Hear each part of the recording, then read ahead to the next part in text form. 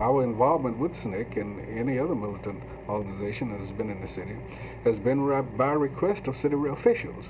We were involved with the welfare situation because the mayor and through the city councilman, George Allen, called us and asked us if we'd go in and try to provide some understanding and mediation between